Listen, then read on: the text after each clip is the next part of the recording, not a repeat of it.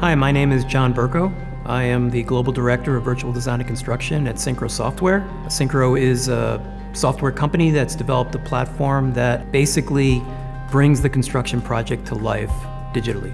Generally, what mechanical engineers do is they're involved in the design, analysis, and testing of things and processes that have motion. So for instance, a vehicle has motion, the lift of a crane has motion. I've been involved with a lot of built projects that are really interesting and have been exciting to work with. And we're working with Los Angeles Airport expansion right now, which is actually an amazing project. Synchro Software is being used by the general contractors involved in the construction of the new Warriors Arena in San Francisco. Particularly in this project, the cranes are really a big deal because there's a lot of cranes and the movements are quite complex, and they want to make sure that as they're building the facility that they have optimum usage of cranes and sequencing of the foundation work and steel work. The ability of Synchro to visualize this in a realistic manner is so powerful. You definitely do not need an engineering background to be successful in the industry. Construction management is becoming a more prominent graduate degree.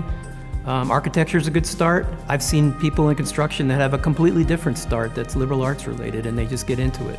Young people should really take a hard look at construction as a career. There is so much being built all over the world. There is so much demand for building new things and fixing the things that were built a while ago. And the way they're going to be built or rebuilt is going to be really different than the way they were built before. It requires a lot of ingenuity, it requires a lot of problem solving, but the reward is there's a lot of gains to be made. So you could go work at an aerospace company and get like a 0.001% improvement on how an engine performs, or you can go work on a construction project and literally help reduce the time it takes to get built by weeks or even months with some innovation. In the end, I think what motivates people is really being challenged and being part of something that is going to make a difference in the future. Get in the built environment because you're going to make a difference.